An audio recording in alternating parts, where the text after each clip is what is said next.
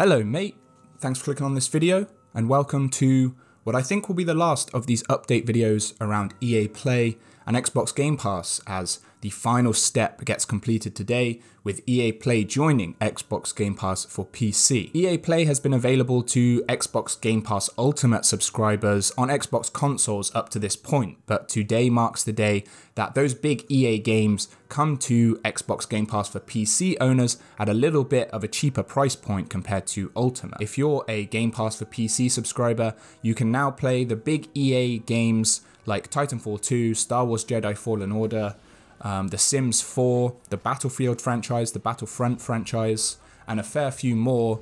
They're all included in your subscription, which stays at £7.99. And obviously, if you're on Game Pass Ultimate, you can also play these games on PC. So just a heads up, for me right now recording, EA Play and Xbox Game Pass for PC are yet to become one. But by the time you watch this, they will. So what I'm about to say is hypothetical, it's in the past, and for you, you may have already realized all this, so I'm kind of saying it for me more than you. But basically, when you log on to the Xbox app, it will walk you through this process, apparently. So I'm now gonna wait and go into the future when EA Play is on Xbox Game Pass. We're gonna go to that point, which for you is still in the past, but for me it's in the future. And we're going to walk through that and see just how easy it is. It's been delayed. Welcome back to the previous present.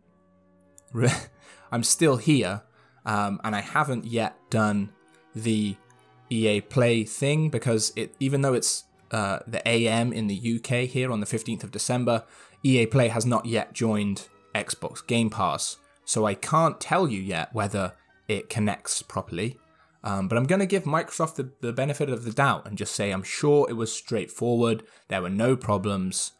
If there were, I'll insert another future me right here.